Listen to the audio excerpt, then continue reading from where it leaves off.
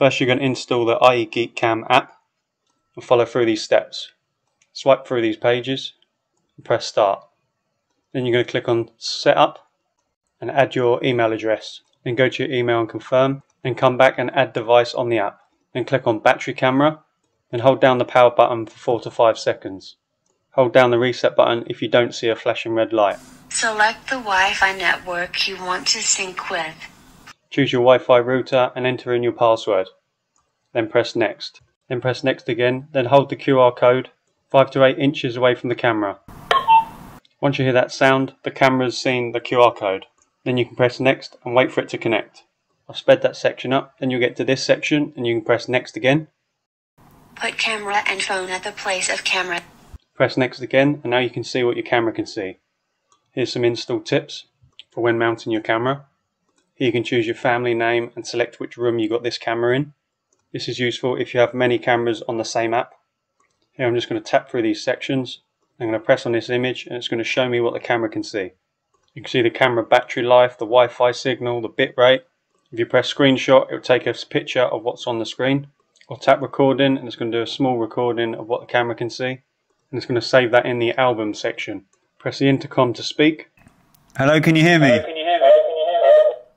That'll play your voice out of the speaker on the back of the camera. Here you can change between Full HD and SD resolution when viewing the camera. The Full HD is the best quality, but if the image is buffering, I find that SD allows the image to play back smoother.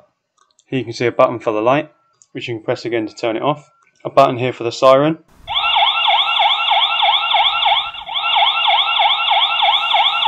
If you press motion detection, you can turn the motion detection on or off. This will send you notifications through the app, and here you can also adjust the detection sensitivity. The higher the number, the easier it is to set off the motion detection. Here you can set up an alert plan if it suits you. Alarm area. Here you can select areas around the image where you don't want the motion detection to be alerted. For example, if you have leaves moving in the image, I keep setting the motion detection off, you can remove that.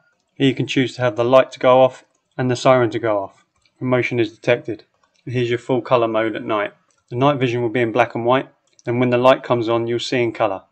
In album will be where you've pressed screenshot or record. Here you can save these to your phone. If you press the settings cog in the top right corner, you'll see a bigger list of settings that you can change. Here you can check the battery management. Now I'm using a micro SD card, but you can sign up to save your footage to the cloud. They have different paying plans. Now if your camera was taken, you'd still have that footage saved to the cloud for you to look at. But if the camera was taken with my micro SD card in it, then I wouldn't be able to view the footage that's on the card. So that's something worth bearing in mind, even though I tend to use the SD card. Now here you can adjust the sound settings.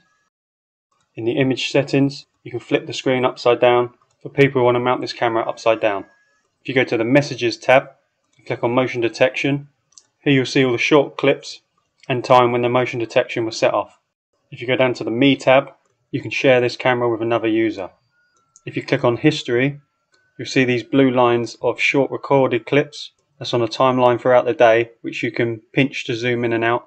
Then place the red needle onto the blue section and it will play that clip.